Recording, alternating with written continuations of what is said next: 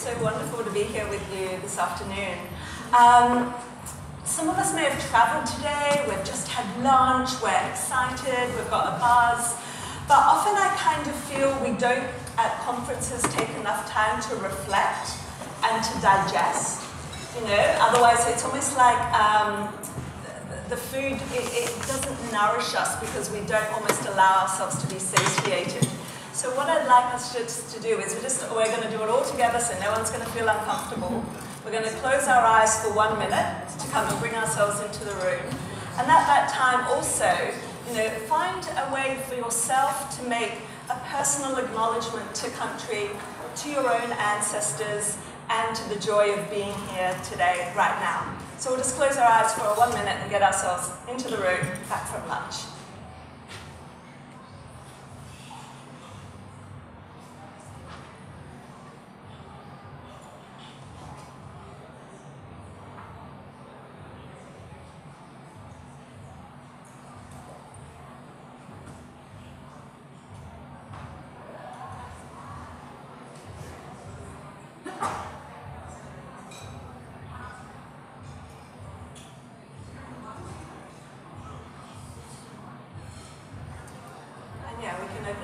No one died, right? Everyone's still breathing. Everyone goes all silence. Oh, can't handle that at a conference. They're going to be freaked out about it. So in the manner of introducing myself, other than my career, I was born in Adelaide. I'm the oldest. I have a younger brother. My parents were born in Germany in the displaced people's camps when they were escaping the war. Both sides of my grandparents are Lithuanian. And I'm so fortunate to have and continue to honour that culture within myself here today. So what I'd like to do is first just kind of, I'll get us all on the same page with trends, right?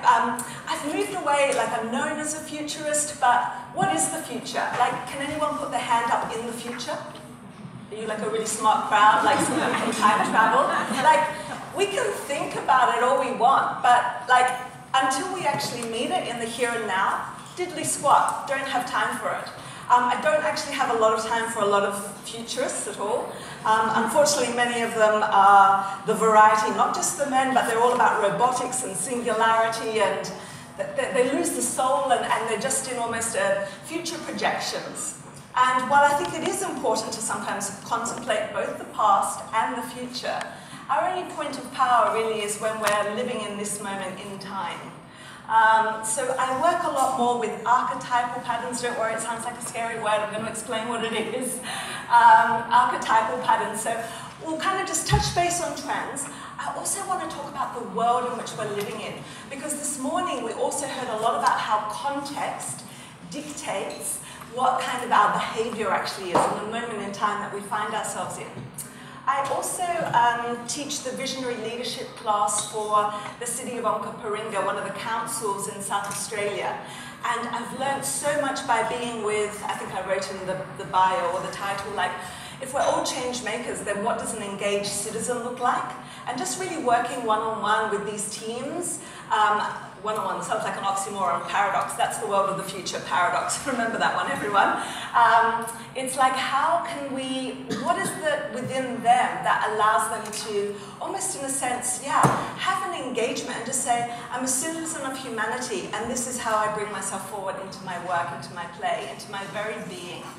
And then I'll also speak about 3 archetypes that I feel are influencing the future of community engagement, and then also finalize and finish off with a little bit about narrative, because, you know, the saying goes, to change the world, we have to change the story. And you'd even know that about your own self, is to change or transform anything in your life, you have to tell yourself a different story.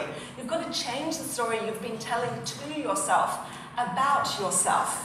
So we're going to look about what that possible new narrative for humanity can be, and also you, the very ones that are instrumental in making that and bringing that happen in the community work that you do.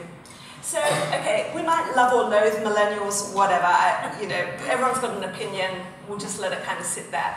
But I think it's so important to kind of acknowledge that they have actually normalized and mainstreamed a lot of these values. So if we look at the first one, diversity. And I'm going to speak a little bit later about the difference between equality and equity, because I think that's quite important to kind of note. But diversity also meaning things like cognitive diversity, like the cognition of the diversity of around the table. I'm talking, I want a poet with a technologist, I want an anthropologist with an engineer.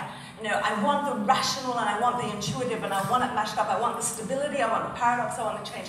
I want to see that kind of diversity held as much as someone that's like a 5-year-old that doesn't know squat, as well as, and it's so important for me to use the word, you know, elders and not elderly. Elders that are born with a lived wisdom. I want the youth and the wisdom coming together. I want to see this kind of diversity as well. And I do see that. This whole notion of the experience being paramount. So many of you may have seen the research about millennials preferring experiences over products. What that just simply means is I would rather go on a holiday than actually buy a handbag. But then we kind of take that out a little bit further and we'd say actually all the value is in iTunes, not in the iPod, right? It's all about, it's the experience. And so basically they are the ones that are in a way garnering this consciousness throughout our way of being at the moment. And obviously balance. And I mean, I could speak a lot about how we've confused gender with archetypal masculine and feminine, but I think actually the millennials are doing a really good job to say how almost in a way, how almost this binary and this polarity kind of way of thinking is not actually conducive to where we are now when we move into this non-linear world, which I'll kind of go into next. But it's almost that sense of balance as in this old notion of balance being 33.3 times 3. Balance can sometimes be 90-10. It can be 70-30. It's always about how do we balance ourselves to the each now moment, not balance as a permanent state, right? It can never be permanent. We can't, it's the minute you make something best practice, it doesn't actually even exist. It's only in that best practice we're back into that now moment living.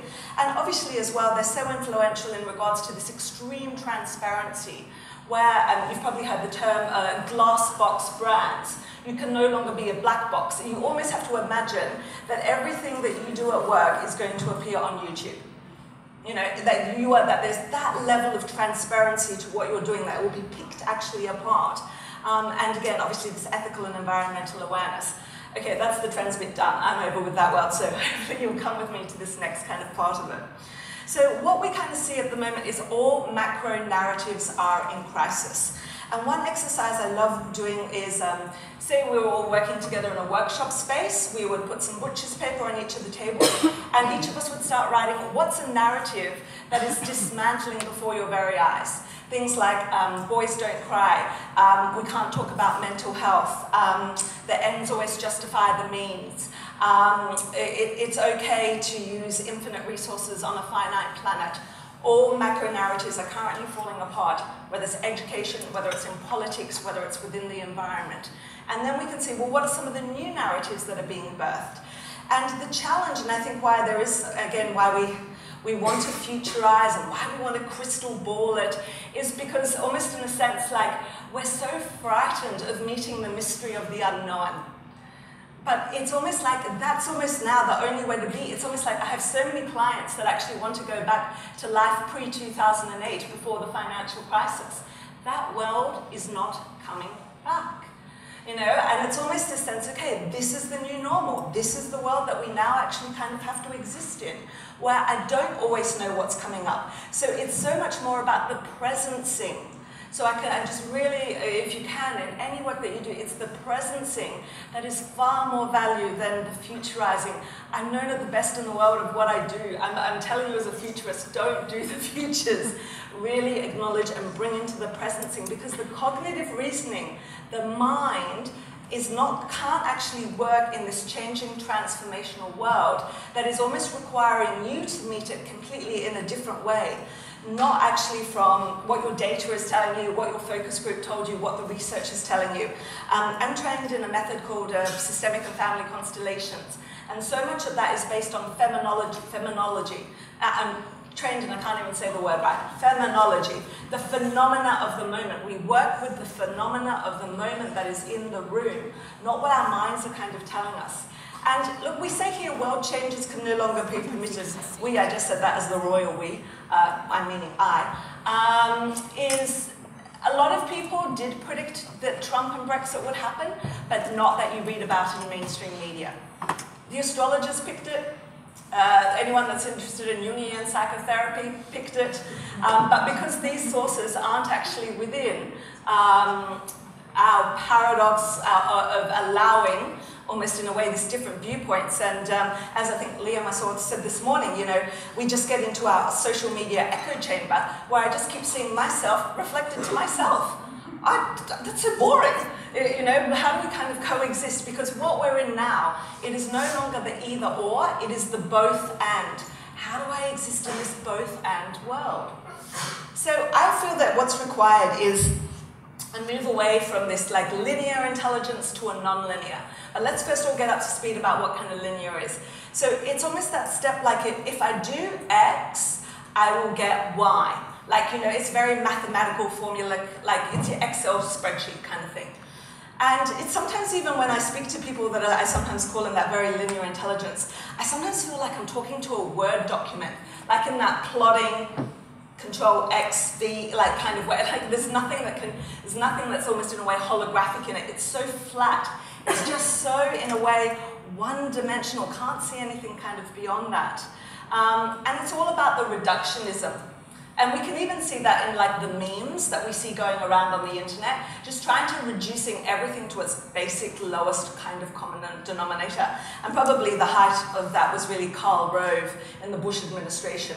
But it's almost like if we keep progressing in this kind of way of being, we just box ourselves in. We lose ourselves to the mystery of actually being alive. So what does this non-linear intelligence kind of look like? Well, it's moving away from this linear to being spherical, to being holographic.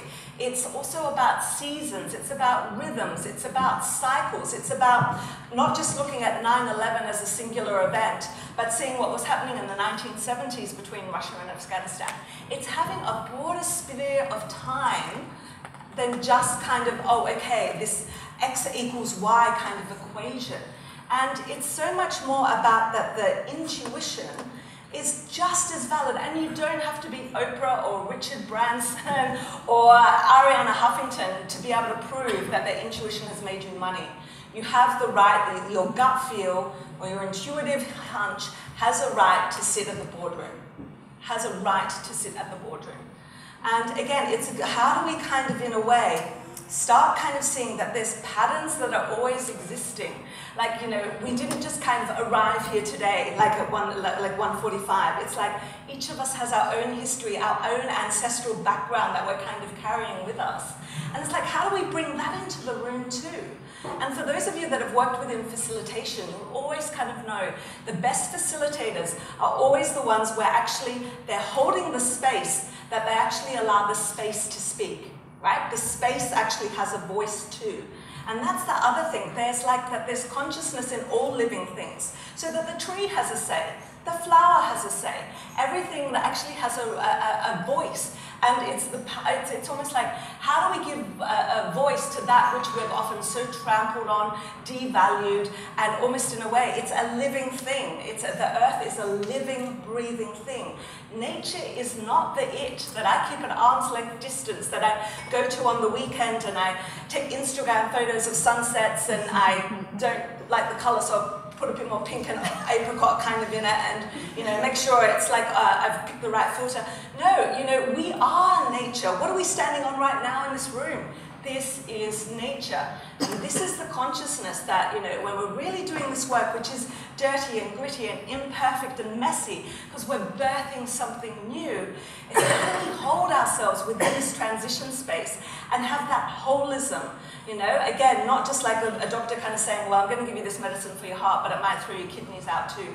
Where do we have that holism and that systemic thinking? You know, there's all the research at the moment coming out about what the causes of loneliness are. Yes, maybe individually, but what about systemic loneliness? We have to be able to address the system. And just a real simple analogy for those of you that don't know systems thinking, it's just being able to, that the speck of dust that gets caught up by a vacuum cleaner, that the vacuum cleaner is stronger. The system is stronger than the speck of dust. So often we kind of go in wanting to change things in companies or organizations and communities, not recognizing actually they are a vacuum cleaner to our speck of dust. Better know how to operate that vacuum cleaner. So, as I said, the work that I've been doing within community leadership is being able to kind of have a look at what is it that they do that just in a way enthralls me, their way of being. And we all kind of know about EQ, but I'm so interested in MQ and also EQ, moral intelligence, ethical intelligence. We're going to be hearing a lot more with the influence of AI. But also body intelligence, that, you know, someone's up there speaking or you've got an event and it doesn't feel right in your gut, or all of a sudden you've got a headache. That's actually your body speaking to you about the material that you're receiving. So it's again being able to be body cognizant as well as the, you know, the cognitive. I also really kind of found with these groups that these are the values that they really kind of embody, and they're so easy just to say as words like empathy. But you unravel empathy, again, we'll be here for a day. We've got to start talking about vulnerability. We've got to talk about our fear of being humiliated, right? There's you know, this whole idea of Silicon Valley, fail fast. Fail in Australia, you still get kicked out the door the next day. Like, we don't actually support the culture of that. So we need to kind of unpack these things a little bit more deeply. You know, justice, this idea to be able to almost say, what is just, what is fair, and equity, again, so the difference between equity and equality. So equity is everything equal, but equality is everything equal, but equity is almost equality of outcome. So again, I'm not really great with my metaphors, but 2 parents, 2 kids, barbecue chicken in the evening, equality, we'll divide it into quarters, everyone gets a piece. Right? Equity is, well, did one person work more and expend more energy that day? Is one person sick? Is one person injured? Actually, so it's the quality of the outcome. So the chicken is not divided actually into equal quarters, but equal into what are the needs of the group. We've spoken a lot about today about the unity, but it's almost the unity within the diversity. As I said, I wanted to speak about 3 archetypes. One of them is the destroyer. We're not great with destruction, you know, in the sense of we're great with unconscious destruction, but we're not great with it consciously. It cannot always be spring. I always kind of joke, I work a lot in America, and I always say, oh, you know, in LA they have such a high rate of Botox, and everyone said, oh, of course, it's the capital of Hollywood. But actually, it's the weather. When you don't actually kind of see the seasons in the trees, you can't then actually handle the withering in your face. If you can't actually kind of see it externally, it's really quite interesting. Again, if we have that more holistic kind of way of thinking. So destruction is the right hand of creation.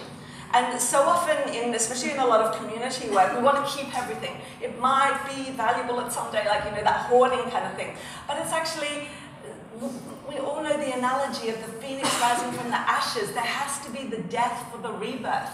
The death within the psyche of maybe an old idea about yourself, or the way the community was. It's like, how do we actually rebirth something by first actually being able to release something that is no longer kind of necessary? I work a lot with my archetypal consulting with people individually, and I'm always fascinated because we're all talented, we're all brilliant, we're all gifted, you know, we're all Instagram rock stars. But I'm more interested in how do you destroy your own talent, or destroy your community's talent, or destroy the group that you're within. For anyone that knows astrology, 12th house, the house of self-undoing. I want to know how you undo yourself. How do you unravel yourself? How do you sabotage yourself, right? And sometimes you've got to be the person in the room kind of going, no. I don't know, do you click Z's? I'm not in the right generation to be clicking a Z, I think. But it's just that whole thing of, okay, how do we call it as it is and destroy that so what's new can actually be born?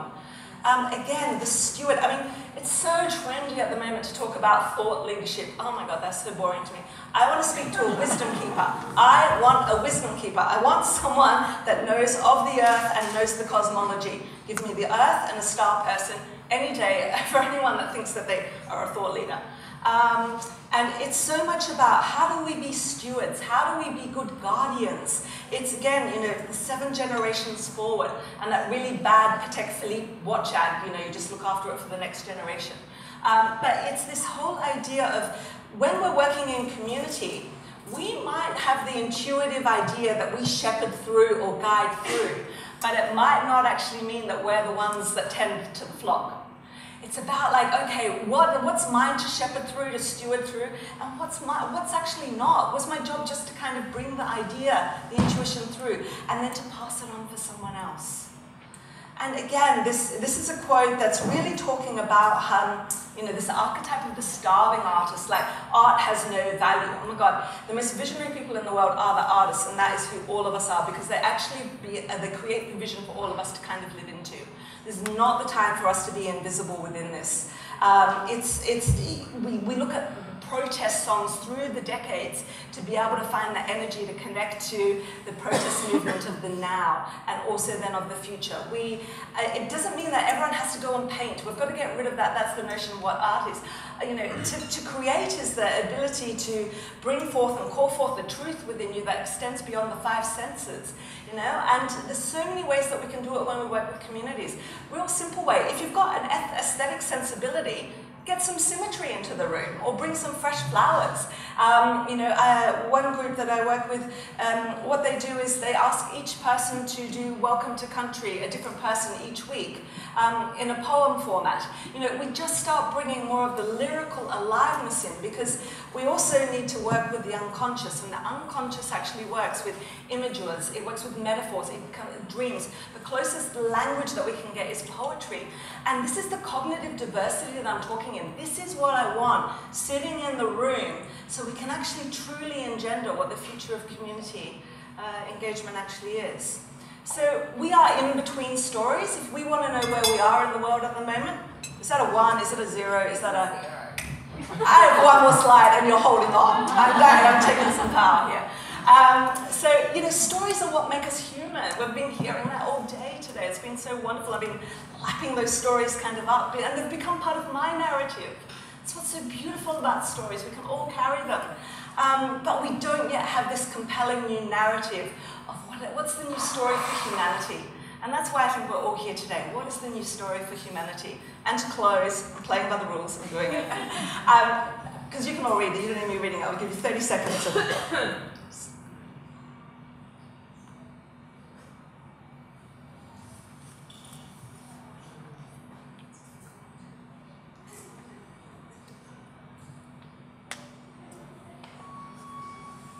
So for me, this is really like where I feel this new narrative is actually moving to, into being.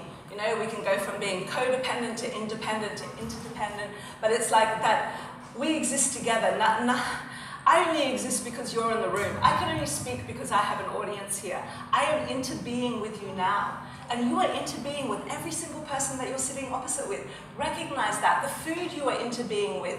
You know, this beautiful space that we're in today. We're into being with that. And when we actually have that into being, that's when we really create beautiful things that have long-lasting value for ourselves, for the planet, and everything that comes before us and will come after us. Thank you. It's a pleasure to be here.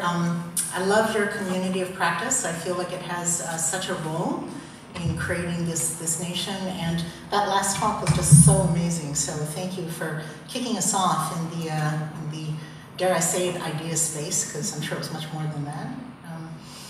So I'm going to open, and then we're going to do a little bit of a Q&A, and Tessa really is the goods here. I'm just kind of introducing the goods. She's amazing. I live in the hinterland of the Gold Coast in a place called Talabudra Valley, and around 8 years ago, I've kind of taken up the habit of watching TED Talks instead of the news, because, you know, it seems to work better.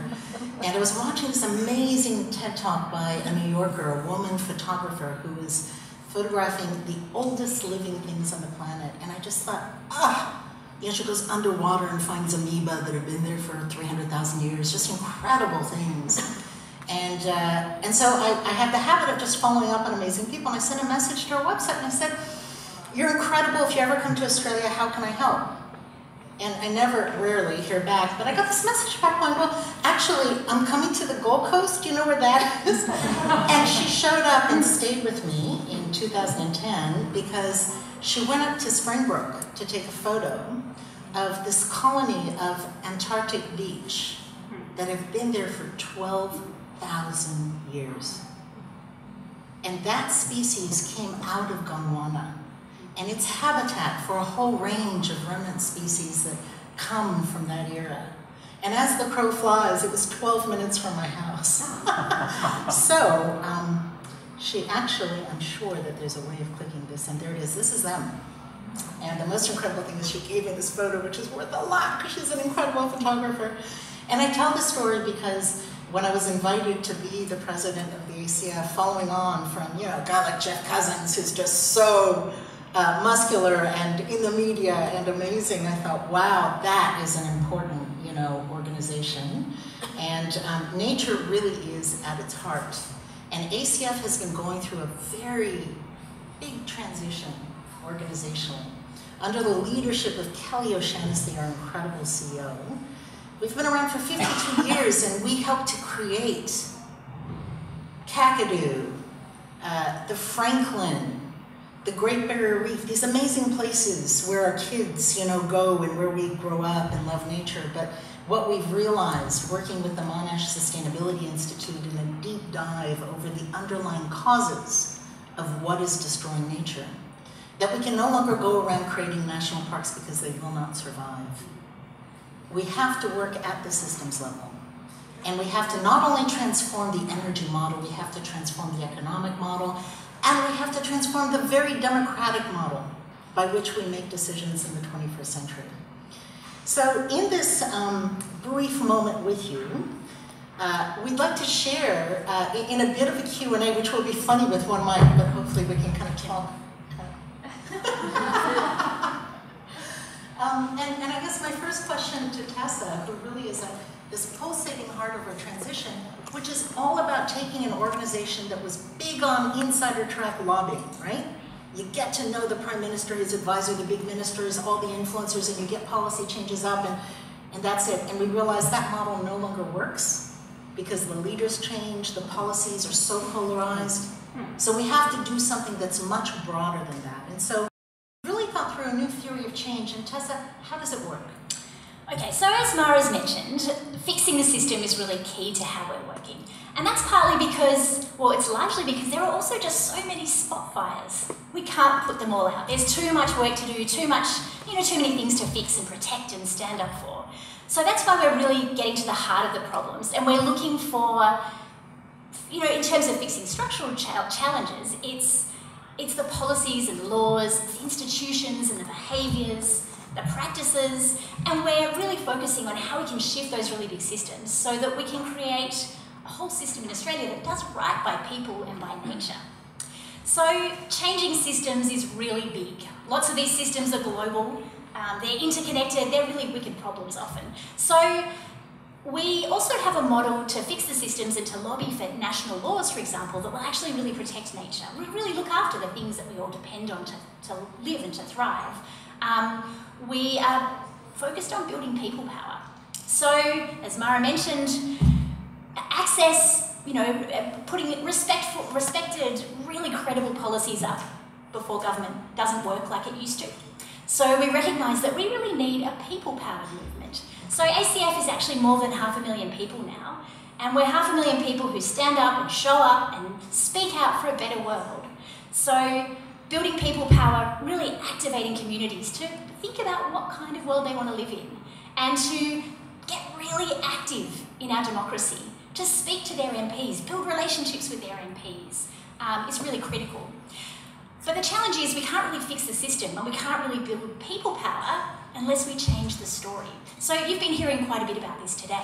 Changing the story is really critical because the stories that we tell ourselves and the stories that we tell each other will have a really fundamental impact on the way that the next few decades will unfold. So the three parts of our change strategies are really interconnected. We're fixing the systems, or we're building people power, and we're changing the story. So we're building people power to change the story, we're changing the story to build people power, and we're doing all of those things really to fix the system.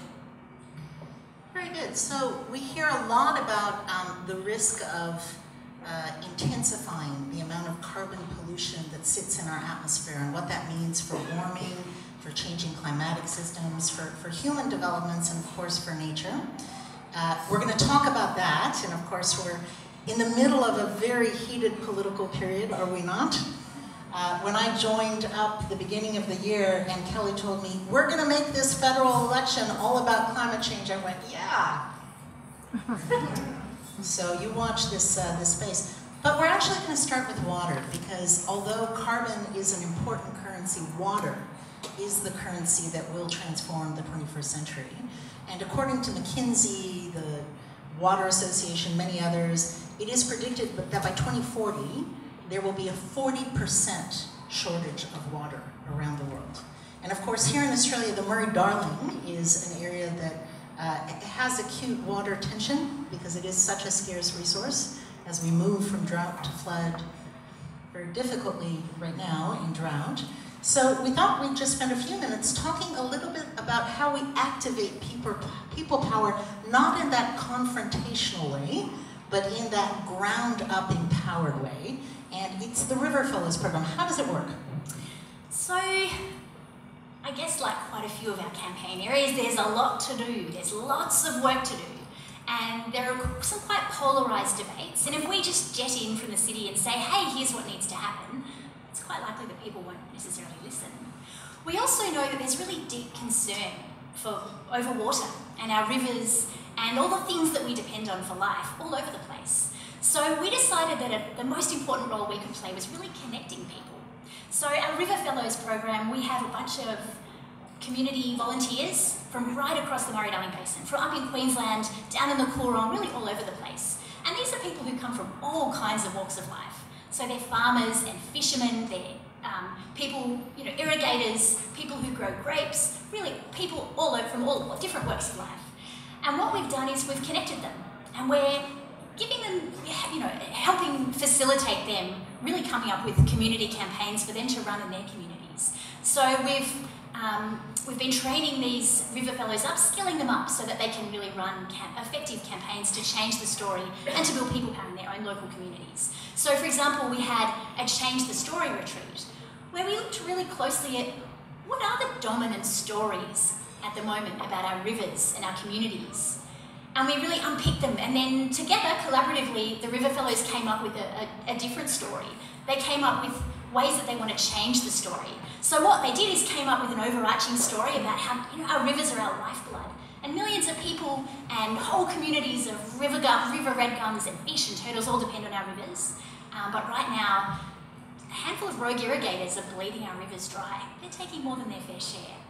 And so it's time for people right across the basin to stand up and say enough is enough. So that's the story that they actually came up with themselves. So the power in this is we've got River Fellows from totally different areas talking about the local impacts that affect them. So we've got people in the Coorong talking about fishing, and people much further up the river talking about their local experiences. So what they're doing is they're telling their own local stories, but connecting it into a national story. And in doing so, they're able to really talk to people who live around them. They're able to really start dialogues and have conversations, kitchen table conversations about how they want to make change. Another really powerful thing about the Rivers Fellowship program is now there are people who are really, really itching to share their stories in national media. And so we've been able to get lots of voices up into national media through the fellowship program. So, and Tessa, one might be very cynical and ask the question, well, how do we know this is having impact? What kind of theory of change comes about evidence of impact? And I gather one way that we started to change the story through this program was by getting up a Four Corners that exposed a whole bunch of stuff. And what has been the impact of that, and how were the River Fellows involved?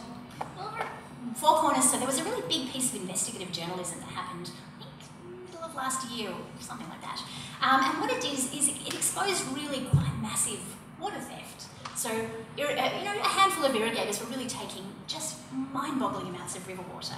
And so the way that this really catalysed changing the story is it meant we could get, people from right across the basin could stand up and speak about their experiences. And new phrases like water theft became part of the national story. A bunch of different ministers and quite high-up decision-makers lost their jobs. And it's really created all kinds of really important change that's paving the way for big system fixes. Sensational. So I guess going from water to climate And why is this important? Why is this election going to have a climate narrative, by hook or by crook? Well, on the negative side, one might say, I led business development at the CSIRO for 4 years and was really immersed in the climate science as a part of that role. And yes, it is the case that we must hold on to 1.5 degrees. We're nearly there already. It is also the case that we're tracking for more than 4 degrees. That kind of future is one you don't want your kids to live in. And there's a very short amount of time, the IPCC tells us. Now, I'm also a Queenslander. I'm fully aware that half the room probably thinks climate change is not human-induced. If you're one of them, please bear with us, and hopefully you'll think we're at least respectful in how we're engaging around this issue. For those of you who may think there actually is a connection and are concerned, then the good news is we are on the cusp of a transition which is commercial. So I also spent 10 years as a technology banker, first with Morgan Stanley in the US and California, and then with Macquarie Bank. And I can tell you, it won't take that much longer for the scale-up model to basically create a network effect, which is so powerful, that we will see transformation. So if we can get over the line with the policies and practices that will get us there, now is the critical time.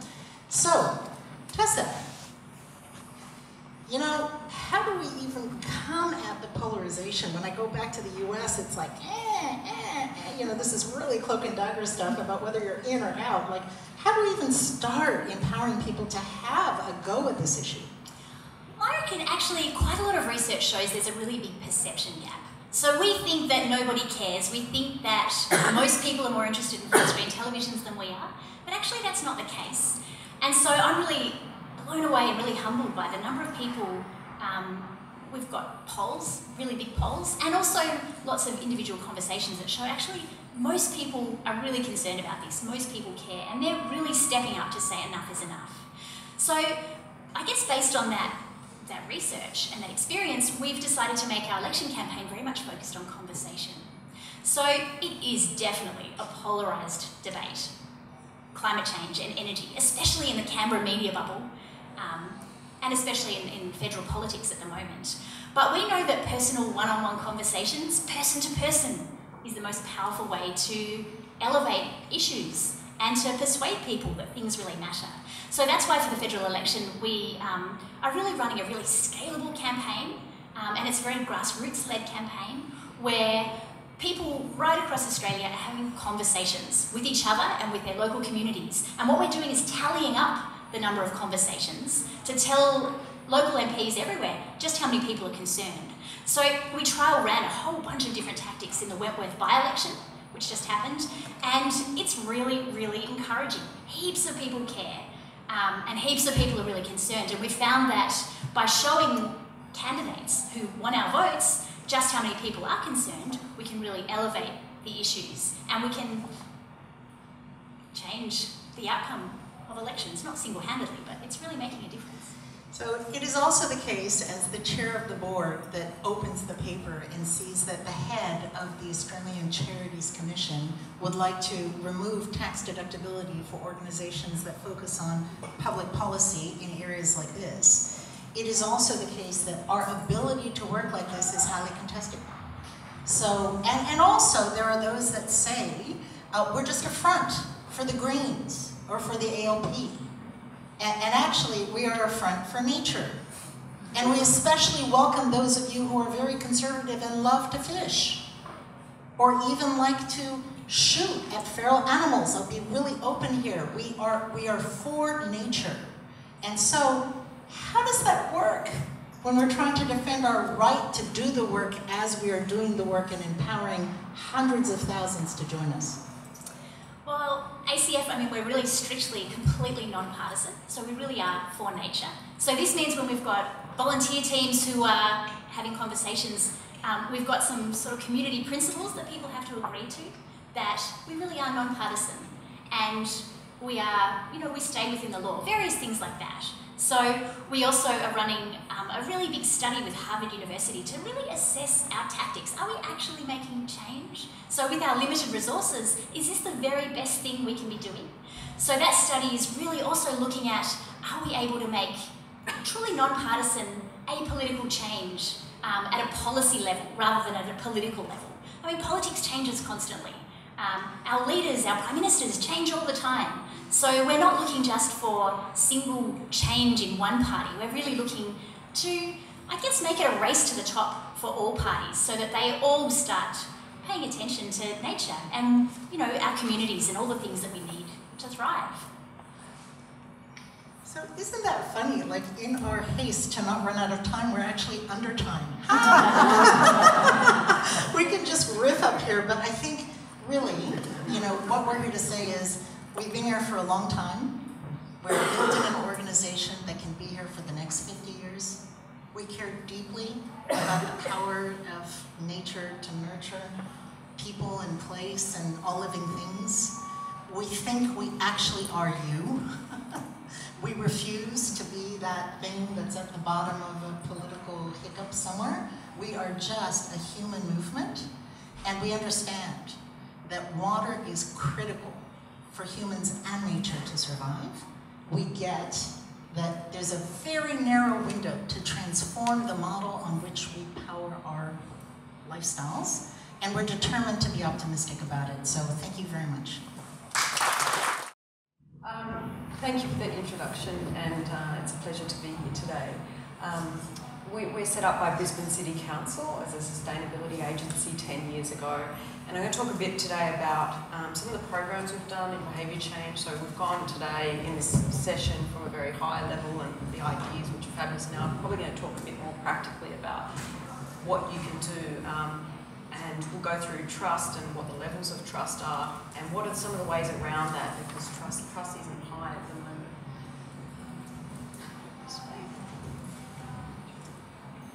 Working? No? Is it meant to just... Is that just... Let's jump. Okay. Okay, so you all had a bit of an afternoon, getting a bit... I thought I'd add some interactive element here. So you've all got some paper on your table and most of you got pens. What I'd love you to do is jot down the 31, the 35, 45, 48 and see if you can work out between NGOs, the lovely ladies we had presenting, media, government and business, what is the order of level of trust in Australia? And this is a game of trust, so if you are correct and get this right, we've got some, one of our program bags, Live for Less, it's a sustainability online hub that we do. So I'll just give you a few moments. So the categories are media, government, business, and NGOs. And if you get it in the right order, my friends here are going to help me hand out these lovely bags.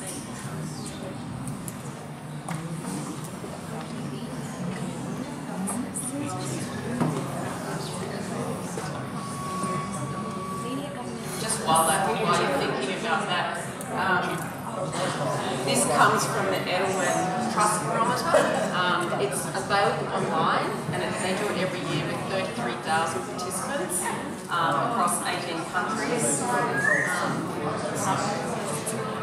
Did you say Edelman? Yes.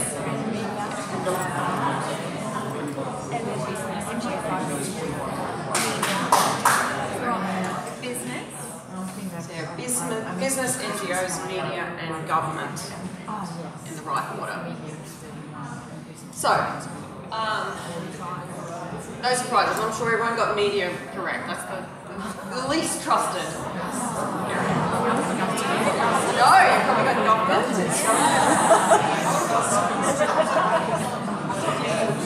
Government is second. Business. And NGOs. Got some right? Can you give me a hand?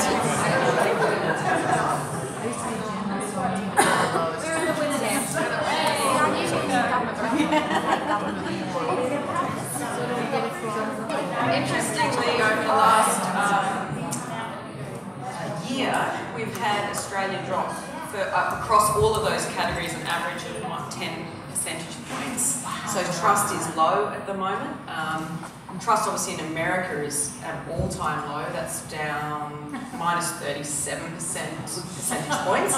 And interestingly, China is up 27 percentage points. So you've got the two at the end of the scale. We're about the last quarter, so we're still sort of much closer to the US in terms of trust, and there's probably a whole range of things going on at the moment, government and changes and stability of the housing market and so on.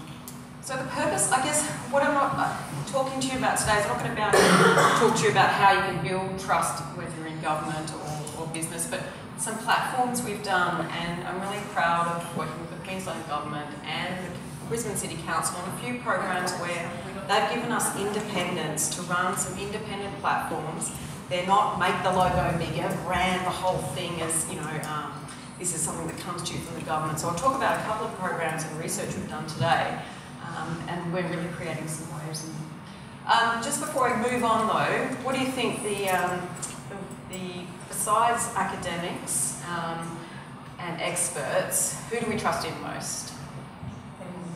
Yeah, exactly. The community and people we know. So the programs we built are based around online communities. You know, there's offline and online activity, but it's people that, like you. I think Professor Liam Smith said some of that this morning. Sorry about the presentation, it's skewed. Energy Consumers Australia, we did some research on, so we work in energy, water and waste. Energy is going through a massive shift at the moment at a household level. So before we build these programs, we look at what can we do, what do we know, and it's never, if you're sitting around a table, it's never what do you think or what do you know, it's what do you know in terms of research you've done. And whether that's, you know, we've done this research with QUT and University of Sunshine Coast, but even if you can do some small scale research, whether it's online, small survey monkey, just try and get something together in terms of what you know about the audience. So with the research, this was done 118 households, and there was also some quantitative done research, but these were focus groups that QUT led. There's no surprises, people don't like energy companies, they feel they're being ripped off, the jargon makes it hard to understand, it's a low interest topic, you just expect it to work, expect the lights to work. So different from the telecommunications industry where you know how much data you've got, you know how much you've used and what your plan is, and you're running out and you're being careful. I spoke to some people, we had Beijing come and do a bit of a tour of Australia, and I said about our programs we're doing and people being aware of energy efficiency, and they said, oh no, we don't have to worry about that. We just have a card and we pull it out at the household level and then the power goes off. So if the kid's using too much power, they don't have to worry about usage. So every market's very, very different. So what's changing is you'll see in the next year or so, you're going to get a peak demand charge. So what that means is you can't use all your appliances at the same time. You can't get home and put on the dishwasher and the washing machine and the dryer, because you'll be charged for a peak charge across the month. Whatever your highest is will be that charge across the whole month. The reason for that is the infrastructure is not set up so that the energy companies can't handle the demand, and that's what basically the issues that South Australia has been having. So it's a massive shift in mentality to either use timers or turn the dishwasher on before you go to bed, shift it out of the 5 to 8 p.m. and shift it out of the 6 a.m. to sort of 7:30 a.m. So how do we change behaviour when it's just so ingrained? Some of the research we found is that keeping it relevant, you know, that's understanding and starting with the user. What do they need? What's going to make it easy for them? Relevant, saving money is obviously a key driver, as you've probably seen in the media. The bills, electricity bills, are going through the roof. 25,000 households in Queensland had their power cut off. I sort of feel shaky saying that because there's people can't afford to even have their house, you know, the power on. So that's gone up 16% from last year. So it's a big thing, and it's only going to get bigger. Simple language, of course, and you know, and spelling out the benefits is something we found. Now, focusing 100% on the user and creating that relevance to build trust. And a really nice quote from Steve Jobs is, everybody says, oh, the user is so important, and you probably all say it in your groups and back in the office, but nobody really does it. You know, and the user is not sitting around the table saying, your CEO saying, well, no, I don't think people do that, or someone else in the commercials team saying, no, that's not the way it's going to work, people won't do that. It's actually looking and researching how can people how can you understand what they need and what they're really going to use? We are not the users, and I think one of the talks earlier, Leah might have mentioned this morning.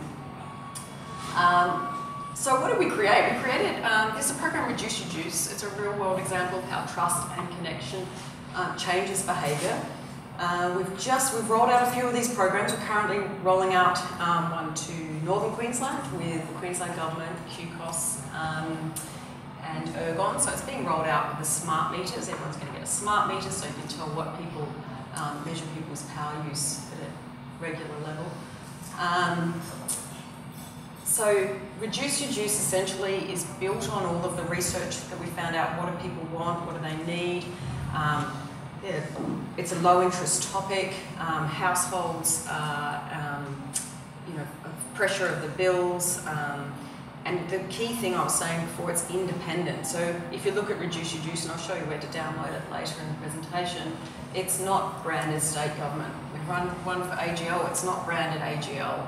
It's just trying to create a platform and a program through gamification, which is essentially, small rewards in the digital platform and trying to change behaviour. And that's a whole nother, going into gamification is a whole nother topic. But that's the way it's built on, and an understanding and relevance. The care factor's low, attention span low, and people hyper connected. So essentially, it's not just a game on a phone that people are playing about energy use. It's a social media platform. We have challenges inside the platform. We try and make sure that everyone gets onto Facebook, despite the lack of trust in Facebook. People are still using Facebook. And it's built from the ground up with QUT and their research and understanding, what about these electricity consumers. So what we do is we set challenges on Facebook. So if people, and we talked earlier today about commitment, if you put a commitment in writing, and social media is a great platform, people tend to act, and that reinforces that behaviour. So it might be, what's your favourite energy tip? And someone posts a picture of, turning the pool pump on, using solar and turning the pool pump on at different times, or the washing, not using the dryer and hanging out the clothes. And then people like that activity and share that, and then we have small rewards along the way to encourage that behaviour. And by the way, we have had questions from, we presented this in New South Wales State Government, and they said, oh, well, you're just changing behaviour with rewards. We tried the program with AGL, who didn't have the budget for rewards, and we got the same outcomes. We just had small things along the way. One of the first programs had things like the washing machines and 5-star appliances. So the equal behaviour change, which is reducing your bills and reducing energy use, was the same. So we have emails, app push notifications, and social media. We make it fun. This is the example of the game switching at the top. It's actually quite hard when you get to the 3rd level. It speeds along and you've got to click, click, click, click. And this is just a bit of a slide showing the results. So it's smart meters that are being installed allow AGL, for example, to measure. We weren't allowed to put out a media release until they'd done this, but pre 6 months and post 6 months, they looked at the energy use across the 1,000 people and had an average of 12% energy reduction. So the great news is we weren't allowed to communicate that until we knew it worked. So it's a sustained behaviour change. Households saving $52 on average, great satisfaction rates and email open rates. And if you're interested in downloading that, there's a sample online at the moment. Just search at the App Store for Reduce Your Juice. How am I going for time? This is the last. Live for Less is another online community we built. It's funded by Brisbane City Council. We're actually talking to Ipswich and a few other councils at the moment about how we can work with them. It's a sustainable living hub. I'm quite excited. I often tell people my KPI is reducing carbon emissions across 400,000 households in Brisbane. And it's exciting to see that the interest in this space, with the Asia Pacific Forum coming up next year, you've got mobility, innovation, sustainability, and one other pillar, and it's really exciting to see that governments are taking this on as a really high priority. So Live for Less is all about sustainability, but it's about saving money and improving your environmental footprint. So those go really nicely hand in hand with with local government, state government. So how do we do that? All the editorial decisions are independent. I still can't believe we're allowed to do this, write articles, and generally if you've ever worked with government, everything has to be approved. So to have this independence and trust is just fantastic. We get contributors drawn straight from the community. So we do get agreement on what pillars and what content in terms of just, you know, whether it's things like the container deposit scheme coming up or the plastic bag ban, but we just get that high level, what are we going to talk about in content, and then we just go for it. It uses language in casual conversation style, it's relatable content, and we try and get contributors from the community, it's particularly in the social space. So this is an example, my favourite thing is live for less social, it's more than vanity likes. If anyone talks about likes on Facebook, what does that mean? You know, with all the talk of like farms, and the real engagement level is comments and shares on social. So this was a small competition we ran, and what was your favourite tip to live more sustainably? And we had 111 comments on this. Then we picked a couple, we turned them into a story that we then put on Live for Less. So people feel engaged, involved, it's their community. And if you go online, all the look and feel is this Live for Less brand. The only part of council you'll see is, you know, on a third or fourth tab along, just a bit about how it aligns with some of the pillars of sustainability they're doing. And this is our manifesto, embrace the inner cheapskate, having a bit of fun with it. Same with Reduce Your Juice, it's all written in a fun, relatable language. Get down with carbon emissions, and everyone has a green thumb, even me. And it's got the how and the why, live for less. So it's kind of like a home for all things sustainable. If you want to find out a bit more. Yeah, it's exciting space to work in at the moment, and I think what we're trying to do is create behaviour change habits, but I'm also trying to change the 1 billion coffee cup recyclable, recyclable coffee cups, the keep cups into the market. You know, so there's so many things we're going to do. The next thing we're going to launch is City Smart's Keep Cup Challenge. So yeah, thank you. Thanks for having me.